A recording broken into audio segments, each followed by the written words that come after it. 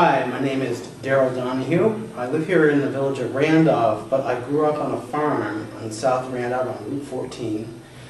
4 generations. My great-grandparents were Guy Young, and he bought the farm. It's 150 acres. Now, give you a sense of economics, 150 acres, he bought it for $6,000. And from then on, he was very, family industry was dairy, Jersey cows, grew from that. And my mother was born on the farm. And there was a period during the, Depression period that my grandfather, he diversified the farm and they raised mink. So there was dairy cows and mink. And he would go to a furrier in Boston with the pelts. Well, I just remember as a child, on the farm there in South Randolph, we had a huge family garden. I mean, about 1/4 of an acre, and my mother was very industrious, and she instilled in me in that sense of being self-sufficient and being industrious. And my mother had a wide variety of businesses, plus being a dairy farmer. She would raise gladiolas, and we would always bring out the bulbs, get the soil tilled, store and plant the bulbs.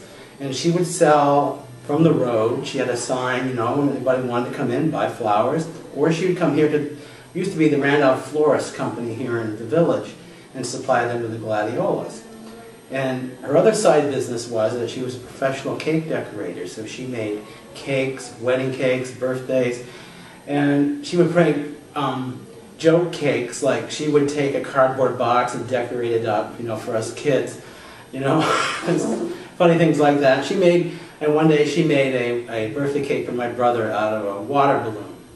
So it was like a nice decorated chocolate, looked like one of those chocolate logs you see at Christmas time. You would never suspect, and my brother cut through it and it just went all over the table.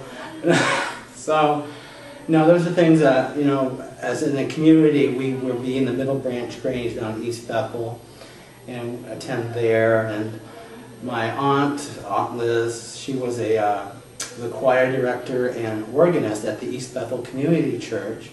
And so she would take us there, and we were in the church choir. Farm life is farm life. I mean, I just grew up with it, and I took care of the cows, the calves. We had chickens galore, and we had rabbits. And now this is one thing that we try to discourage my brother. He saw the ad. Agway was offering this ad. Buy 100 pounds of feed, you get 100 chicks.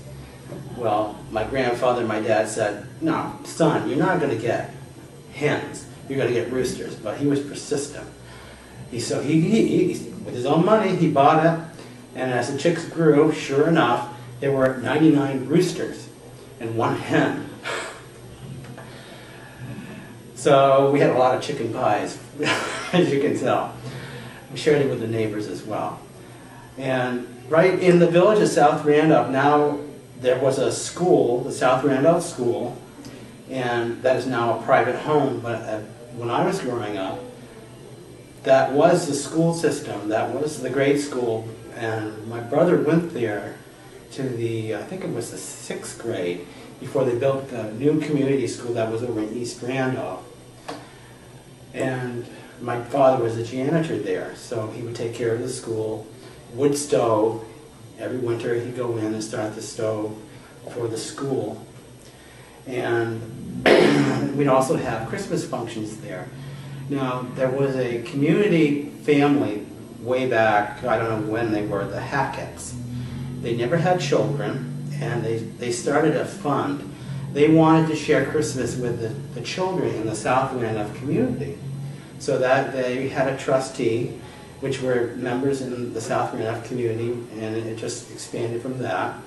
And they had a fund where they would use that money to buy Christmas gifts for the children. So they would go and let each family know, and the parents would then tell them what the children wanted, and they would buy those gifts, and they would have this huge Christmas party at the South Randolph School. And we had Santa Claus come in, we had snowball fights when we were waiting, and all the treats. My mother would make tons of the caramel popcorn balls, and we would help make those as well. You know, they're all gooey and mashed, and we provide milk from the farm to make hot cocoa and to share. And that was a big thing on the farm. You share what you had. And I know that many times we would grow extra potatoes. We would have tons of potatoes, and you can't do this today. I don't know if they're still doing it, but I can remember, you know, they would say, okay, the East Randolph School needs food, and whatever it was, and we would always donate 100, 200-pound bags of potatoes so the school could have them. And that's what I miss about, you know, I don't know how our communities are functioning today, if more people are out there sharing, but you know what, farmers put in a lot of time, and we always should support our farm families and farm community. And I'm glad to see that right now we're seeing this upspring in organic farming and sustainable farming, and more of our industries, restaurants and cafeterias are now drawing in on that and benefiting. That's about all I can say.